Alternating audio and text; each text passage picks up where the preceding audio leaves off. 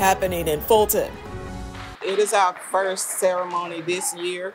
We had 7 individuals who were promoted from different ranks. We had 4 from deputy that moved to corporal and 3 from corporal that moved to sergeant. So today was our day to celebrate them, to pin them, and move them to the next rank. It's a thing where you have to look at, okay, am I ready for this next step? You know, is it something that I truly can go into with a clear head and be able to take people to that next step with me?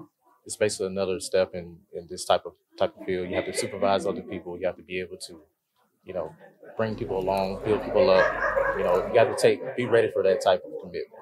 Work hard, don't stop, persevere, just keep going, even when you don't want to do it, just keep going, and it's gonna come. It's been a long road for me to get here, but it's gonna come. It's going to happen if you do what you're supposed to do. I mean, it's definitely an accomplishment. It's an achievement that I actually succeeded. I put forth the effort. I tested. I showed them that I was capable of what I was doing. I was supported by my management. And I'm excited to be on this side now. I'm looking forward to the challenge of training new individuals, new deputies that come on. Anybody trying to looking to move forward with anything, whether it's any type of promotion, regardless, man, just stay consistent. Always give it your best shot, put your best foot forward.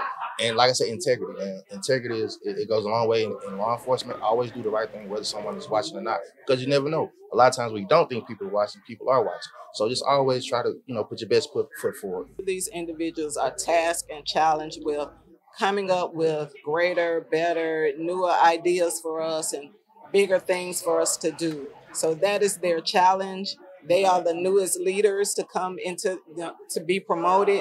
So the challenge is on them now. That's just some of what's happening in Fulton. Connect with us on social and subscribe to our YouTube channel.